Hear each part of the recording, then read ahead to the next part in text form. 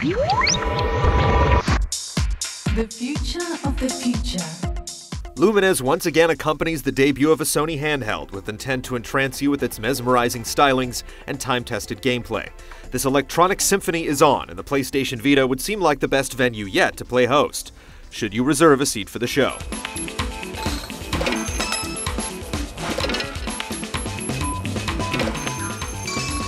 The core Lumines game hasn't changed a bit. Electronic Symphony has you juggling sets of colored blocks to create like-hued squares, daring you to arrange larger and more ambitious combinations in the span it takes a moving timeline to travel across the board. As usual, the simple mechanics are bolstered by an aesthetic production that's artfully directed and plays smartly with the game. By simply shifting and rearranging blocks, you feel like an active participant in the soundtrack.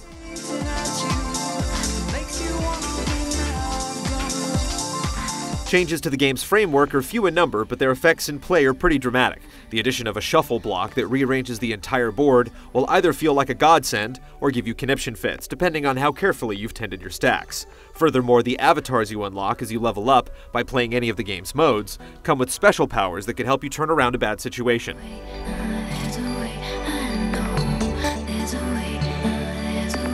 Though you're able to operate the game via the front touchscreen, you'll likely go back to D-pad and button controls after a brief sample. However, the ability to drum your fingers along the rear pad to build up your avatar's special is a thoughtful little detail that will get the rhythmically inclined among you just that much deeper into the music.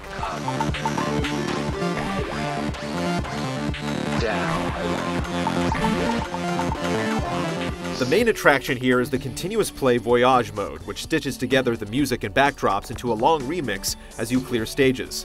Apart from this, the selection of modes is about what you'd expect, with time trials, master boards to clear, and a head-to-head mode playable via local connections. Just like the Vita itself, Lumines Electronic Symphony is slick and at times irresistible, and well worth experiencing for yourself. Still, we can't help but feel that the $40 price is a tad steep for what it offers. Unless you absolutely can't wait to participate in this carnival of light, it's probably wise to wait until the price settles a bit.